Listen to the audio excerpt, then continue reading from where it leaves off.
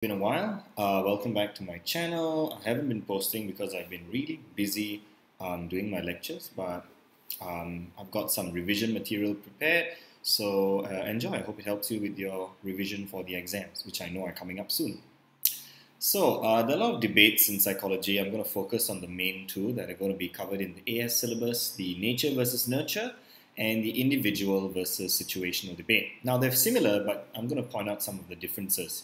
First and foremost, nature versus nurture is about behavior, emotions, and cognition, and how they are affected or influenced by genetic and inherited factors from birth, right? So these are things you're born with, right? You're born with your genes. You have inherited factors from your parents, right? Certain predispositions you have which come from your ancestry, right? So these are things you cannot change, and that's why we call them nature, right? You can't change them because you're born with them. And these things can affect your behavior, they can affect your emotions, they can also affect your cognition. Now, the second part is nurture. Nurture is always in reference to your environment and your upbringing, right? The place that you're born in, how you're brought up at home and stuff like that. That's the nurture side of the argument. Hence the word nurture, which means like to take care of someone, to raise someone up, right? To nurture them. And that can affect our behavior, our emotions, and our cognition as well. And so the debate here is that whenever someone behaves a certain way, are they behaving that way because they're born that way or because they were brought up that way, right? Oftentimes, sometimes it's easy to tell the difference. For example, I have darker skin, right? I'm born that way. That dark skin genes are in my blood, right? So that's clearly because I was born that way. I wasn't brought up to have dark skin, right? That's not something that happens. But if I'm a child and I'm throwing a tantrum on the floor in the shopping mall because my parents don't want to buy me a sweet, right? So that would be more towards my upbringing. Why am I behaving in such a terrible fashion on the floor? It's probably because my parents didn't discipline me enough when I was a younger child, right? So that's more towards upbringing, and then perhaps you can argue maybe there's some nature element there. But essentially here, you're trying to argue what comes from nature and what comes from nurture, right? Now, similarly, individual versus situational. I notice students often get confused with these two, right? Individual versus situational, excuse me, the individual versus the situational debate also features our behavior, emotions, and cognition. But what influences these things? Now, similar to genetic and inherited factors, now we look at personality, right? That's the individual side of the debate. What is it about that person's own personality that influences them to do something? For example, if you remember in your AS studies, you've got a study on Pilyavin, right? Pilyavin et al. On the subway Samaritans, right? So people, there was a victim inside the subway and they wanted to see whether people would help. Now, some people help perhaps faster than others. Some people help more than others. Why do you think that is? Maybe some people just have an individual personality that's more towards being helpful, right? I myself, I love helping people, right? If I see someone in need, I like to go and help them. I'll give you an example. Oftentimes when I'm driving on the road and I see a person pulled over and, they're outside their car, their bonnet is open, something seems to be wrong, I often pull over and ask them, hey, what's wrong? Do you need a jump start cable? Do you need me to drive you to the nearest petrol station? Or stuff like that, right? Because my personality is just that way. I'm built, in a sense, I love helping people, right? But my friends might be more suspicious. They might have a more paranoid personality and they don't want to help random strangers on the side of the road because it's dangerous, right? So that's an individual difference between us in terms of our personality. And that's how we explain that part of the debate. It influences our behavior, emotions, and cognition. Now, in parallel with the nurture side of the debate, which is environment and upbringing, the situational side of the debate is the people around us or the place that we're in or so on and so forth, right? So this is anything to do with anything that's outside of us. Our personality is within us, right? It's who we are and how we are as a person, right? And the people around us, that's the situation. The situation that we're in can also influence us. For example, let's take Pilyavin's study again, right? When one person goes to help, everyone else wants to help too, right? Because one person has already made the first move. So the second, the third, and the fourth person, they were influenced by the situation. It's like, oh, that guy's helping, I should go and help that guy, right? So they were influenced by the situation rather than their own personality. However, the first person who helped, most likely they were influenced by their own personality of being sympathetic or more helpful towards others, right? So although they are similar, right, nature and nurture, individual, situational, there are some differences between them, right? If you're comparing genes versus environment and upbringing, that's a nature versus nurture issue. If you're comparing someone's individual personality versus the people around them, the place that they're in, which could be influencing their behavior, that's individual versus situational, all right? Now, let's look at some examples. So, let's look at the biological approach. We've got 3 studies here. Canley et al. Study, right, regarding the amygdala. Demner and Kleitman, sleeping and dreaming. Schechter and Singer, SNS, right, for the emotions, right, studying about emotions. Now, if you look at the biological approach, let's look at some points that we can talk about when it comes to nature and nurture. For example, first and foremost, biology is primarily a nature issue, right? Because it's, as the name suggests, biological, right? It's naturally more towards nature, biology, things you're born with, right? Now, in some of the studies, they used an EEG machine to measure brain waves and eye movements. These are all biological, internal mechanisms that are going on, right? There are things we don't really consciously control, and there are things we're born with, right? Especially your brain waves. Your brain waves are purely biological. You can't really control them when you're asleep, and so on and so forth, right? That gives more evidence to the nature side of the argument, right? And these things help us understand biological processes a lot better, right? When you measure someone's brain waves, when you measure their eyes, right? And oftentimes you can link, thanks to Demner and Kleitman study, for example, you can now link dreams to eye movements, right? And even a fetus can have REM sleep, right? Did you know that? Yeah. So these are things that links Demner and Kleitman study, for example, towards the nature component, right? Talking about brain waves, talking about REM sleep, even in a fetus, talking about how these biological processes can be linked to dreams and so on and so forth. So all of this points towards a nature argument, right? Because everybody seems to dream, right? It seems to be something built in that we're born with, right? This ability to dream. Right, moving on. Dream content, however, if you remember from Demner and Kleitman's study, dream content is different from person to person. And why do you think that is? Well, it's probably related to experiences which come from nurture, right? So yes, everybody can dream. That's a biological thing that's built in us, right? So that's the nature. But what about the nurture? Children, they might have different dreams, right? Adults, they might have different dreams. Why? Because of our experiences, our upbringing, right? If a child watches a particular cartoon and only dreams about that cartoon, that's because they were brought up in an environment that had that particular stimulus or that particular cartoon or those particular experiences, right? And so these differences in dreams, are they biological? No, they're most likely towards the experiences that people go through, right? So they're more towards nurture. So that's how you differentiate between the evidence that supports nature and the evidence that supports nurture, right? Let's move on. What about emotions, brain and hormones? So this is more towards Canley's study, right? They're studying the brain, they're studying the hormones in the brain. Everybody experiences emotions. Oh, excuse me, not Canley. This is Schechter and Singer, right? Because we're talking about emotions. Canley was more towards the amygdala, right, and memory. So when we're talking about Schechter and Singer's study, right, emotions, they proved were caused in the brain, right? They have cognition as well as physiological arousal, right? Everybody seems to experience some level of emotions. So it seems to have a biological component, particularly because they needed the injection of epinephrine to increase their physiological arousal, and that's how you link it to biological factors, to nature, essentially, right? Without the physiological arousal, you can't experience an emotion fully, right? So that's a link to nature, right? Whereas some of the participants had differences in emotional responses, right? Not everybody responded the same way. Why do you think that is? Maybe it's because of different experiences. Some people are more emotional than others because they've been brought up in an environment where perhaps they can show more emotion. Let's take a simple example. Oftentimes, the stereotype is that men don't show emotion as easily as women. Right now, there is some evidence to suggest that women are more expressive when it comes to emotion. But generally, I believe that men and women both experience emotion. It's just that we express it differently, right? For a woman, when she sees a sad movie, she's probably more likely to cry in front of others when she's watching a sad movie. But men, perhaps wanting to look macho and tough, may not cry as easily, right? Although they're experiencing the emotion the same way, they may have a different emotional response, right? They may respond differently. So those are individual differences, or in this case, we can say perhaps brought up through experiences, right? Certain stereotypes that someone's exposed to, right? So that's the nurture component versus the nature component, where physiological arousal is required for everybody to experience an emotion, right?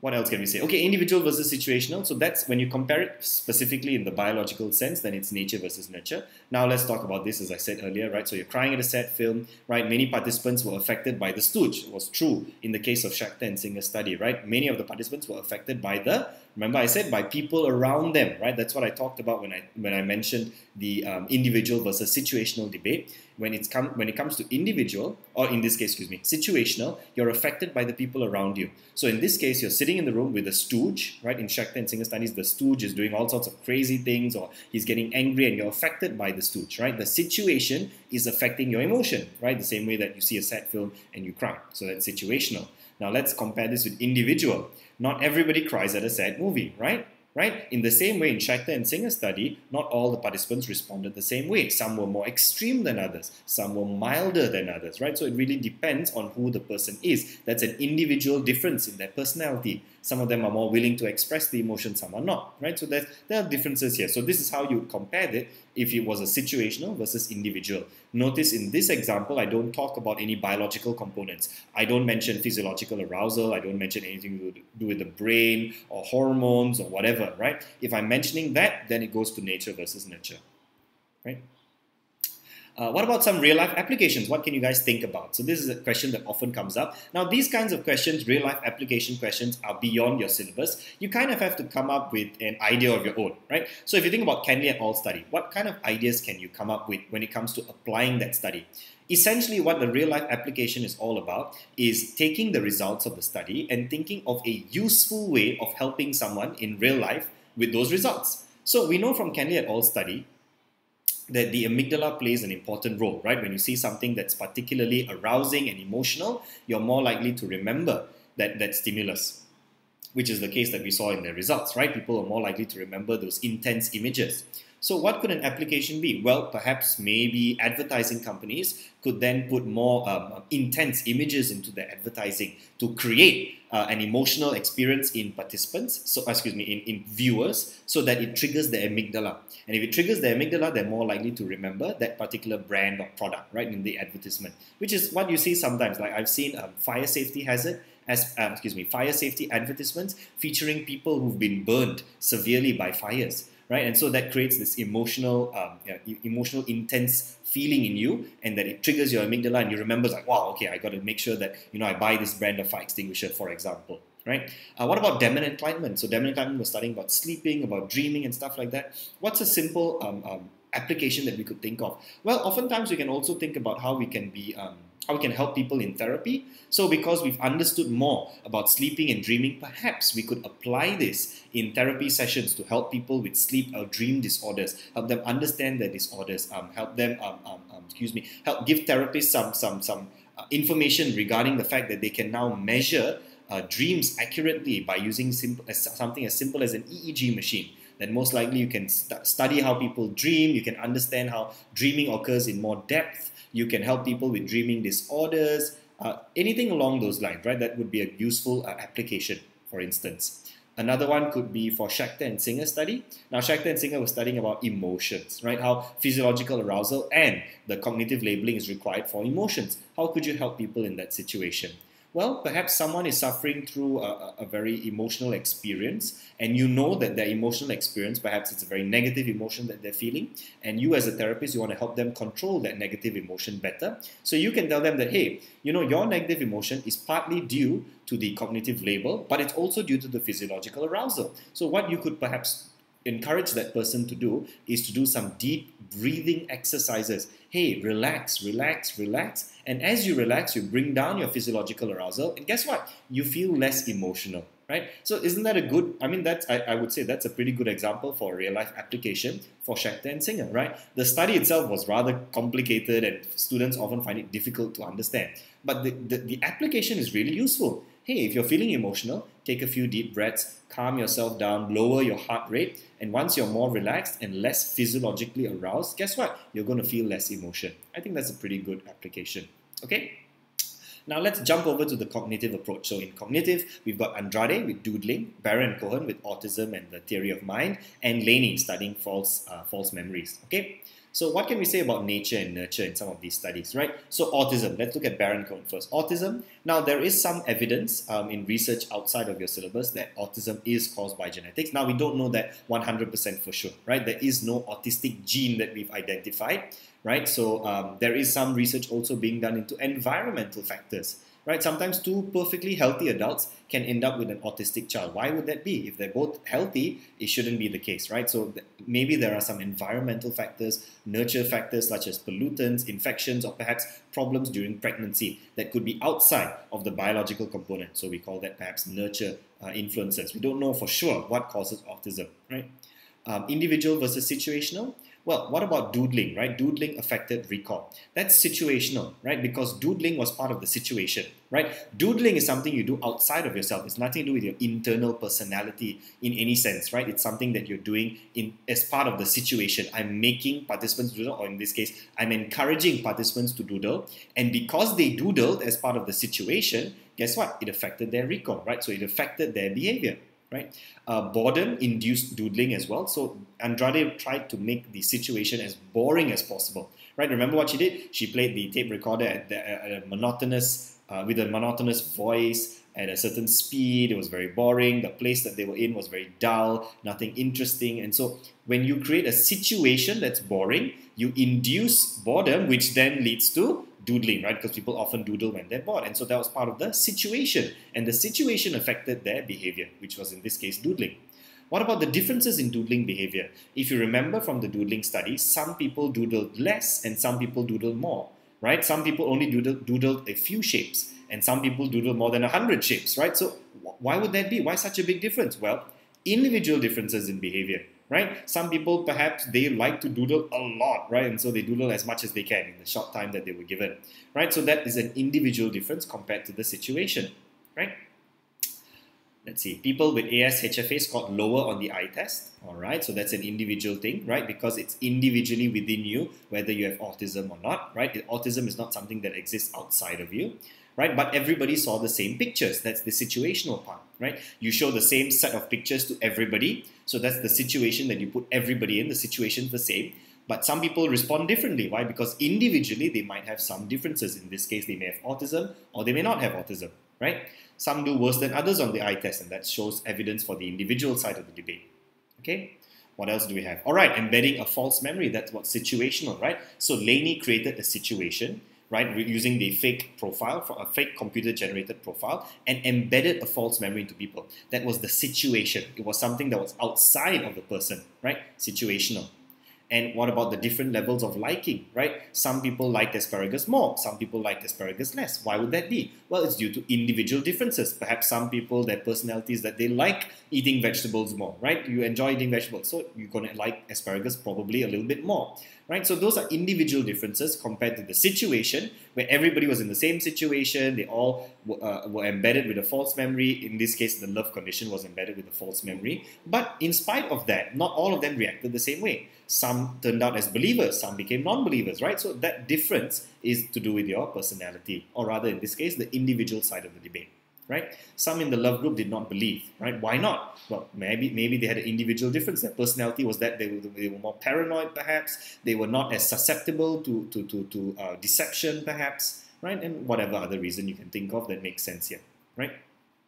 Now, what about some real-life applications? Right. So Andrade studies about doodling. What a very simple application is that if you're in a boring lecture, your lecturer should encourage students, hey guys, why don't you just doodle a little bit, and that will increase your memory retention, right? But we don't exactly know how it works, but we know that it seems to work, right? As long as you keep yourself aroused mentally, you seem to be able to retain more in your memory, right? So encourage students to doodle in a boring lecture. That could be one possible example of an application, right? What about Baron Cohen's study? Right, when it comes to autism and theory of mind, what could you use his study for? Well, when you think about it, his study was about, understanding first and foremost, a therapist could probably use the eyes test, right, to help diagnose people who might have autism, right? They might show them these pictures and say, hey, why don't you look at these pictures, try and pick out the right emotional word that's associated with the eyes, right? The emotion that's associated with the eyes. And if they pick the right one, then that's great. If they start picking the wrong ones and they do that repeatedly, then you can sort of like refer them perhaps to a specialist and say that, you might have some autistic characteristics. Maybe you might be suffering from autism. Let's start this therapeutic treatment early, right? So intervention is always good to start early as possible so that you can help people live better quality lives, right? So that could be a good diagnostic tool when it comes to diagnosing autism.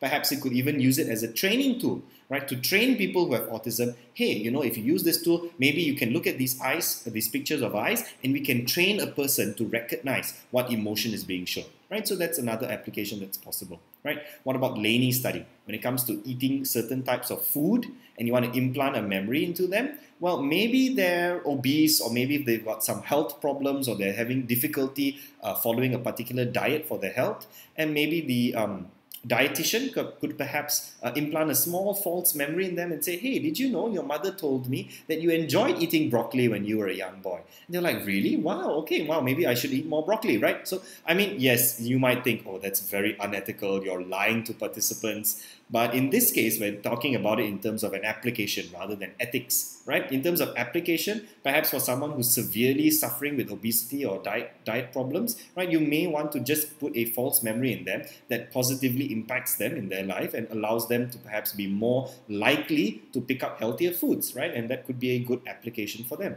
right? Or perhaps, something along those lines. Application questions are usually quite open-ended. As long as you can think of an application that is in alignment with the study and what the study was researching about and the findings that they found, then you should be fine, right? And always make sure you focus on the usefulness of the application. How is it useful to people, right? What about the learning approach? Okay, so in learning approach, we've got Bandura and aggression, Savidra and Silverman when it comes to the button phobia, and Pepperberg, right, regarding Alex the parrot. Okay, what can we say about nature versus nurture? Well, boys were definitely more aggressive than females, particularly towards physical aggression. They were more physically aggressive than females, and a lot of research has proven this to be true. Testosterone is linked to physical aggression, so that's an evidence for nature. Why were boys more physically aggressive? Well, because they've got testosterone. Testosterone is something you are born with. It's not something you can control on command, right? It's not something that you're brought up with, right? It's something you're born with, and that's evidence clearly for nature, right? But boys were also aggressive. Maybe they were more aggressive because they had learned masculine type behavior, right? That's nurture, right? Perhaps they had seen other men being more aggressive on TV, fighting, boxing, kicking, whatever, and that's why they were more aggressive, right? So are boys more aggressive because they're socialized to be, right, because of nurture, or are they more aggressive because they've got testosterone and that makes them more aggressive? This is an excellent example of the debate. How do you know? Well, we debate it out, right? We look for evidence to support the nature, we look for evidence to support the nurture, and we discuss it, right? Influenced by different models could be is more likely a case of nurture, right? Just like how girls were influenced by the female models more than the guys were influenced by the male models, right? So phobias, now we talk about phobias in Savidra's Silverman study, right? Classical conditioning is clearly a nurture thing. Why is it? Because you're not born with the phobia, right? If you remember the boy's story, he was a few years old in kindergarten when the buttons fell on him. Before that, he had never had any issues with buttons, right? So it wasn't something he was born with, because as a small child, he had no problems. Only after that incident, right, he was conditioned then to fear buttons. In this case, he was disgusted by them, right? So that's clearly a nurture, right? Because it's an experience that happened as he was growing up. What else? We can talk about Alex the parrot, right? Operant conditioning and social learning, these are clearly nurture components, right? When you think about it, Alex the parrot was taught how to speak. He was taught how to recognize certain colors, certain shapes, certain materials, right? That's something that he was taught to do. He was not born with the knowledge of English language or born knowing how to differentiate between these particular objects. That's something that they used behavioral techniques to teach him. Right, so anything behavioral, when it comes to operant conditioning, classical conditioning, social learning, these are very, very clearly nurture components, right? It's something that we are brought up with our learning, right? Using the model rival approach for label acquisition, teaching him how to know certain labels, that's all to do with nurture. What about nature? Nature is actually to do with his cognitive ability, right? That is something that was not taught to him, right? Remember, he's able to identify the differences between same and different for the familiar objects which he's seen many, many times and trained on. And then when novel objects were introduced, objects that he has never seen before, right, or might not be familiar with, he was still able to differentiate between same and different. Why? Because his cognitive ability, which was nature, could transfer between the familiar and novel objects. So that was the nature component. His intelligence as a parrot, that's nature. You're born with it, right? They're born with that cognitive ability. But he had to learn how to acquire certain labels for words, right? Yeah, so this generalizing of information to novel objects, that's nature. Now, some of my students often write things like, oh, Alex the parrot had a certain type of beak that had the ability to vocalize human sound. And they said that's evidence for nature. Well, that's not, well, I mean, logically that is true, yes. The parrots are born a certain way genetically, that they are equipped with a certain vocal range that they can mimic human sound, right? I don't deny that. But with regards to this study, when we're talking about the results and the findings of the study, we're not focused on Alex's biology as a parrot. Rather, we're focused on his cognition, his ability to differentiate between same and different. Right, so that's actually what we're focusing on here. His ability to cognitively generalize the information from novel objects, from familiar objects to novel objects. Right, that's a nature component. They didn't teach him on the new objects; he just knew it. Right, nobody had taught him to generalize. That was his innate cognitive ability, something he was born with. Let's move on. Individual versus situational, right? Model behavior and gender, that's situational. This is with Bandura's study, right? In Bandura's study, the models were either aggressive or non-aggressive. Their behavior, their gender were part of the situation that the children were in, right? That was not something the children could control. It's not something within the child. It's something in the situation outside of the child, right? So how did that influence their behavior? Well, boys followed the male model, girls followed the female model, the children in general followed the aggressive model and copied their aggression. They also followed the non-aggressive model and were less aggressive and were more docile, right? Boys and girls imitate different behaviors. Now that's individual, right? Situationally, all of them were exposed to a similar situation using the models and the gender of the models. But individually, some of them responded differently, right? Some of the boys, for example, picked up guns.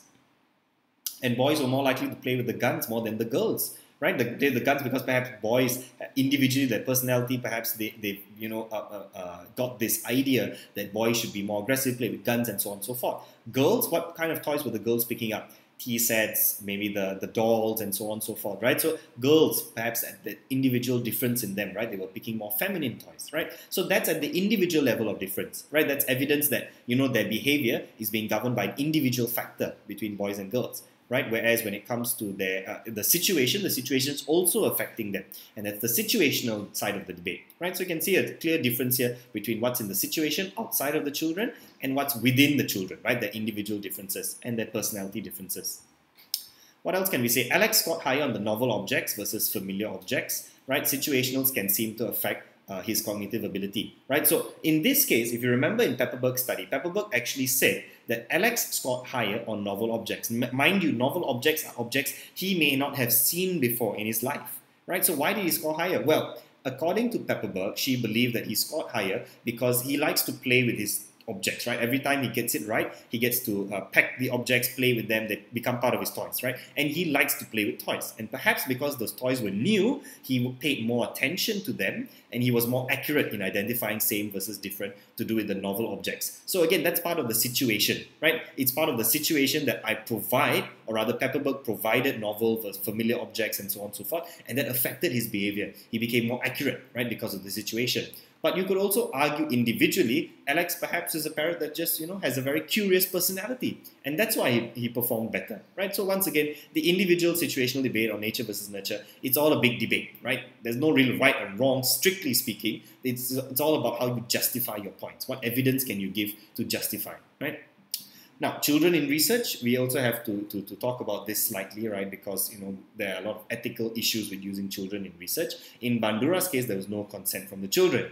Right? Parents, did they give consent? Not clear, right? So it's unethical, right? Children in research is one of the issues that you can actually talk about in your essays, right? So you can talk about the fact that Bandura did not get consent from parents, didn't get it from the children. It makes it a rather unethical study, right? Why? Because children are a vulnerable group. They can't speak out for themselves, so we have to protect them, right? However, on the other side, because it's a debate, right? Oftentimes in your evaluation questions, you have to give an advantage, disadvantages, strength, weakness. It's a debate, so you have to think of points to support the idea of using children. Why is it ideal to use children? Well, first and foremost, children have less exposed to violence, so there are less extraneous variables, right? For people, for example, if Bandura were to conduct his study with a group of military war veterans who have lived through war and seen violence on a scale that nobody else can imagine, and then sees a model taking a mallet and whacking a bobo doll, do you think they'd react? Probably not, right? But children, having been less exposed, they're more of like a blank slate. So I can see how humans really react when you use children sometimes.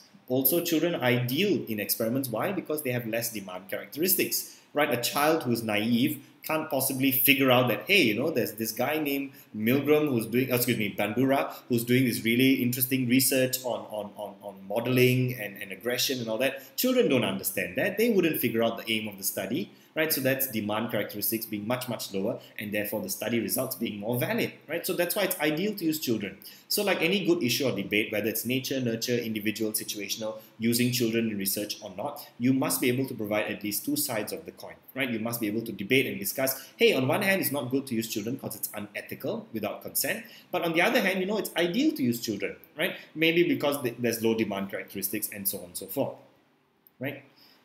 What about else? For phobias, right? So for phobias in Savidra's study, it was highly distressing, the form of treatment that they were using. They were exposing him to buttons, the very thing that he's so mortally afraid of, right? So that's rather unethical when you think about it. Why? Because he's just a child. He's only a few years old, right? He's vulnerable. He has mental health conditions, right? In this case, he's clinically diagnosed with a phobia. That's a serious mental health condition, right? And you're exposing him to his phobia over and over again to try and get him to, the goal is to get him to overcome the phobia. That's a great goal. But in doing so, you're distressing him, right? And that's not ethical, right? Because you're not protecting the child. However, on the other hand, you can argue for it, right? Because they did get consent from the mother and also from the son. Right? The intention was also good. They wanted to help treat him. Yes, a little bit of suffering was good because in the end result, they wanted to make him better. Right? What about using animals in research? Right? Animals, Alex, for example, was an intelligent animal. But is it ethical to be kept in captivity? Was it? Not really, right? So there's an issue with ethics there. Alex is a wild animal. He should be in the wild with his own kind, not in a foreign environment such as a laboratory being experimented on. Right? Is it ethical? But at the same time, you can argue for the flip side. Alex was treated very, very well. He had food, water, freedom. If he wanted to go somewhere, he just needed to ask. If he wanted food and water, it was all there, freshly available every single day, right? So on one hand, yes, it's not ethical to treat to put animals in artificial environment. They should be in the wild where they belong. But on the other hand, even though he was in an experiment, he was treated very, very well, right? Sorry, I skipped one. So now when we talk about real-life application, we also want to talk about the applications for Bandura study, Savidra and Silverman and Pepperberg. Sorry, I think I mixed up my slides a little bit. But essentially, let's look at this, right? So Bandura, we talked about modeling, how they model certain behaviors, talking about aggression and stuff like that. So what can we say? What's a very simple, the first thing that comes to mind when it comes to application, right? To teach kids to be less aggressive. What should parents do? Parents should model good behaviors at home, right? They should also perhaps monitor what TV programs children are watching. Make sure that they don't have access to violent television, for example, like boxing, kicking, fighting, and stuff like that, right? Make sure they have only got access to like kid-friendly shows, PG-13 shows, shows that are promoting good values, right? At the same time, parents should not argue or fight at home. Why? Because children are watching. They'll model that behavior, right? Especially if you have a child at home, they're always listening, they're always watching you, right? So parents should also be careful. Teachers can also model good behavior in classroom environments, right? So that students can model that behavior, right? What about Savidra and Silverman? We talked about the boy with the button phobia. What's a good life application? Well, they found a treatment that works, right? So for participants who have phobias, right, particularly evaluative evaluative learning based phobias, where you evaluate something as disgusting. In this case, the boy felt and smelt that buttons were disgusting. So his phobia was based on evaluative learning. He evaluated the buttons as disgusting, right? Rather than expectancy learning, where you expect something bad to happen, right? This is evaluative learning in his case. So you could easily apply to any other phobias based on evaluative learning. For example, I have a friend who has a phobia of snails. And I asked him, why are you afraid of snails? When was the first time that this happened? And he told me when he was a young boy, his brother and him were looking at some snails, and his brother smashed a snail open, and it was just really disgusting, and the snail was everywhere and all that. And when he said that, I was like, wow, you are just like the boy with the button phobia. You evaluate snails as disgusting, not scary. They're disgusting. You are responding as a phobia, right? You're afraid of them, but the root of that is actually in disgust, which is really quite interesting. So to help him, I would then use the same methods and techniques that Savidra and Silverman used, which was imaginal desensitization. Imagine snails coming towards you and then slowly relax yourself until you're finally able to overcome the fear. right? Last but not least, Pepperberg, right? What can we learn from Pepperberg's study and apply it? Well, primarily, remember Pepperberg used a very nice training module called the model rival approach. That's a pretty useful approach. It's very successful with Pepperberg. Perhaps it could also be applied to children, right? You want to teach children how to model good behaviors, how to recognize certain concepts, how to learn certain labels. Perhaps you could use the model rival approach in teaching young children how to learn certain labels or certain things that you want them to pick up from, right? By watching an adult perform the behavior first and then learning from that modeling, right? So those are ways that you can apply these 3 studies, right? All right, last but not least, let's look at the social approach. Right? Milgram, Pilyavin, and Yamamoto. Milgram, as we know, is the guy who likes to electrocute people, electrocution and stuff like that, right, to do with destructive obedience. We've got Pilyavin, the subway Samaritans, and Yamamoto, last but not least, with chimpanzee and helping behavior, right? Individual versus situational. So talking about Milgram, right, first up. Authority figure and environment, well, that's clearly situational. Right? If you think about the fact that the person was wearing a technician's coat, right? They were conducting in a reputable university. Everything looked very official, right? The environment was set up to look very, very, very convincing that this was a real electrocution that was going on, right? So that's situational, right? And the situation affected some participants' behavior, right? At the same time, some participants were resistant to authority, right? They disobeyed. Why do you think they did? Right? Everybody was in the same situation. In fact, a majority of participants obeyed. Why did they obey? Because the situation influenced them to obey. And some participants defied orders. They said, no, I'm not going to continue electrocuting that man. Right? So that's an individual difference, right? Because between each person, some stopped earlier, some stopped later, some didn't stop at all. So that's an individual difference in the sense perhaps something within their personality, perhaps they're very empathetic, perhaps they got a strong moral conscience, and they resist the destructive, obedient authority, right? What else can we say? Okay, for chimpanzees, most chimps showed similar behavior offering tools. Similar behavior offering of tools. Sorry, I think I made a slight error there. So showed similar behavior in offering the tools, right? So individually, they seem to all want to offer help, but some showed a specific behavior, right? Let me rephrase what I said. Situationally, when they were given a certain amount of tools, they were all willing to help, right? They all showed the same similar kind of helping behavior as long as the tools were provided in the situation where the other chimpanzee needed their help, right? But some showed very specific behavior, right? Some showed a specific preference for a non-tool. I believe one of the chimps kept offering a brush to the other chimp, right? That's an individual difference. It was not caused by the situation because all the chimps were exposed to the brush, but only one of them kept offering that brush to the other partner chimp, right? One chimp, right, Ayumu, if I'm not mistaken, was a problem solver, right? He kept looking over the opaque panel, right? The other chimps didn't do that. They were in the same situation, right? They could put their hands through the panel, but they could not. They did not make an effort to look through, whereas Ayumu did. He looked through the little hole in the opaque panel to help his mother, right? So there was an individual difference. He's more curious, he's a bit of a problem solver, right?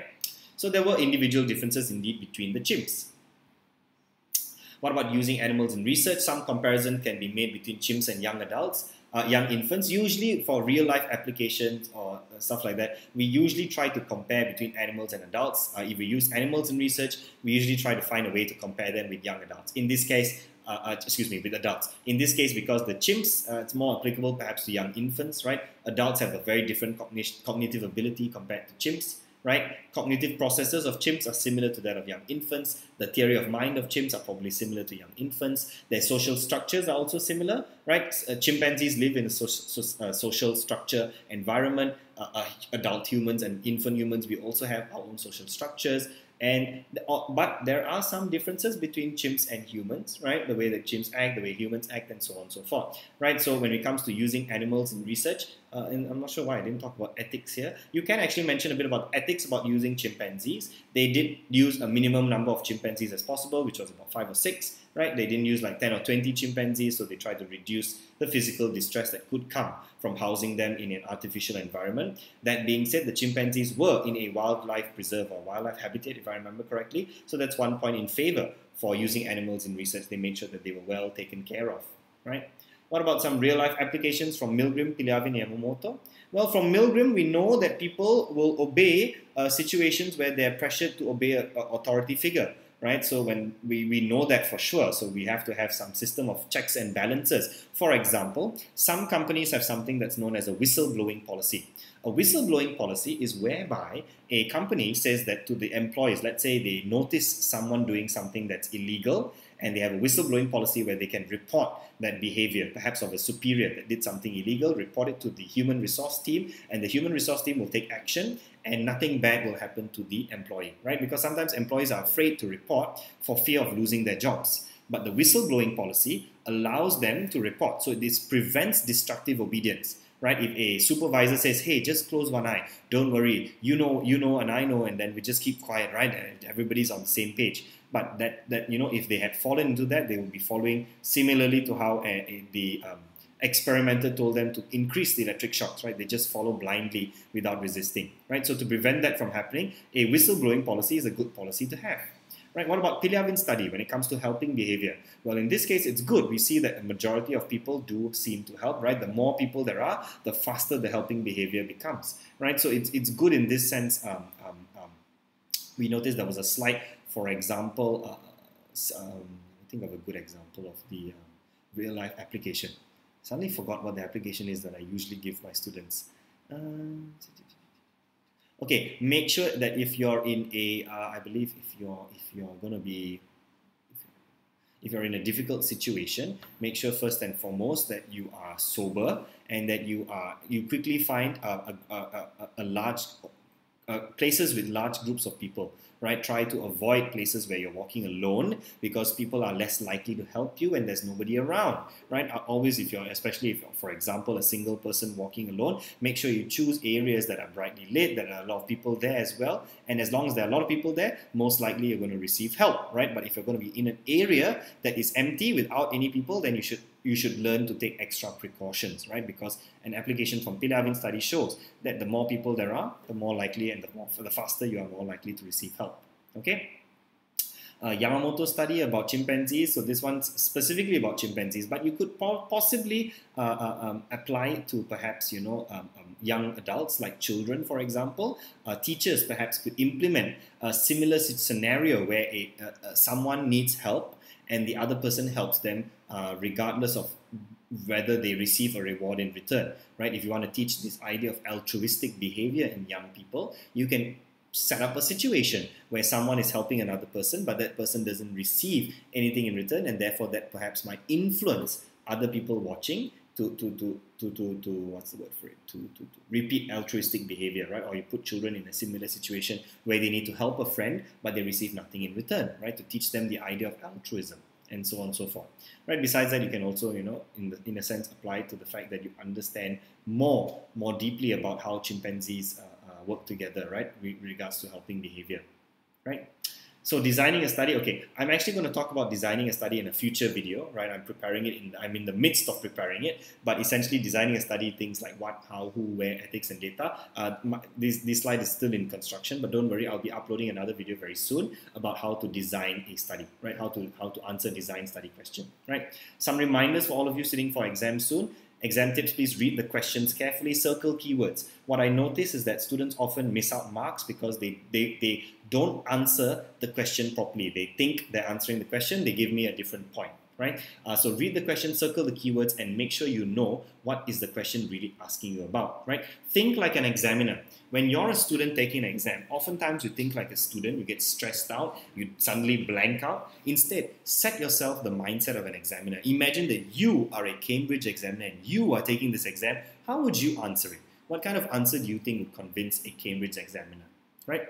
Always answer every question. Please, please, please, if you're listening to this video, do not, I repeat, do not leave any question blank. Make sure you just give it a try. Remember, Cambridge marking system is a positive marking system, which means as long as you've got some points there, the Cambridge markers will give you marks, right? If you get something wrong, they're not going to minus your marks. So don't worry about minus marks. Just make sure that you answer every single question. Give it your best. Just try. Leave nothing blank because you might just get 1 mark. Who knows, right? It's better than 0, right?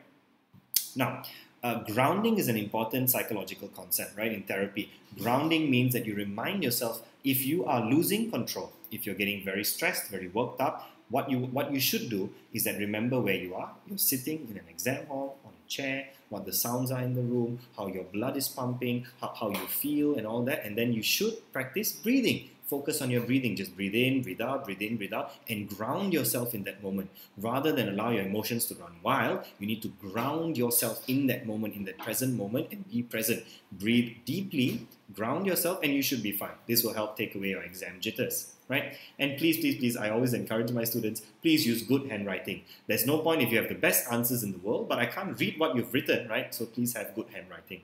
Here's a quick quote to encourage you. You've got what it takes, but now it will take everything you've got, right? So for those of you looking forward to your exams, when I was a student, I always look forward to my exam because I spent all these months and months and months studying so hard. I want it to pay off. I look forward to my exam, to challenge myself, to do my best, right? I'm sure you guys can do it, right? Now, I'm offering something particularly special. I'm offering some premium study notes, right? So I've prepared my study notes for many of the chapters in AS Psychology, and I'm going to be offering it on a donation basis, right? So this is a donation basis. I don't have a particular charge that I'm going to set, but I will allow you to unlock these notes if you donate any amount, right? So these are my personal notes for the cognitive learning and social studies in AS, right? I'm also going to throw in some notes on assumptions, applications, and the psychology being investigated for each of these studies. Oftentimes, you'll see past year questions asking about this, right? Explain the assumptions of this approach, or what is the application for this study, or what's the psychology being investigated, right? So I've got some notes prepared on that, which have been adapted from past year questions. I'm also going to throw in a link with all the past year papers and marking schemes from the year 2018 to 2020 for our syllabus 9990 AS Psychology. I've downloaded it all for you, so you don't have to waste time searching for it online and downloading it separately. It's all there ready for you. Once again, this is based on a donation basis. As you know, lectures don't earn much, so if you feel like donating, just go to that link. There's a link provided, tinyurl.com/premium notes. Fill out the form. It's a Google form. Fill it up with your name, your emails, your payment method, and make sure after you've paid, you've sent me a receipt to my email. Once I receive the receipt and I receive a Google form link, Google form reply, I will send you a link on Google Drive with all the notes and extra bonus materials attached. Okay, so if you don't mind supporting me, that'll be a great help. If you can't afford it, no worries. You can always support me by liking, commenting, and subscribing to all my videos, right? My name is Ross. It's always been a pleasure teaching you guys. And if you want to follow me on Instagram, you can. Some people have followed me on Instagram and they sometimes DM me some encouraging messages there. That's really nice of you guys. My Instagram is @magicross7. Okay, thank you very much for watching this video. I'm going to be uploading a few more videos on revision, and all the best for your exams.